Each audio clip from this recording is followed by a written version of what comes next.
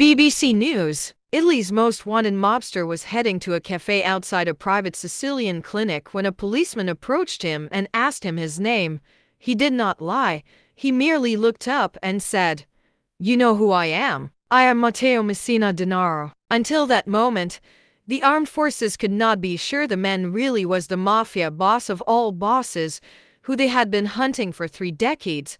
He checked in for an appointment at the clinic under the name of Andrea Bonafede. But after years of painstaking research, and only a computerized image to go on, Italy's Carabinieri military police were confident enough he was the man they were looking for. During his time at the top of the Cosa Nostra organized crime syndicate, Messina Denaro oversaw racketeering, illegal waste dumping, money laundering and drug trafficking. He was convicted in absentia in 2002 of a string of murders. He was reportedly the protege of Rina, head of the Corleone clan, who was arrested in 1993 after 23 years on the run. That was also the year that Messina Denaro vanished. For 30 years, investigators could rely only on a facial composite and short snippets of voice recordings to identify him.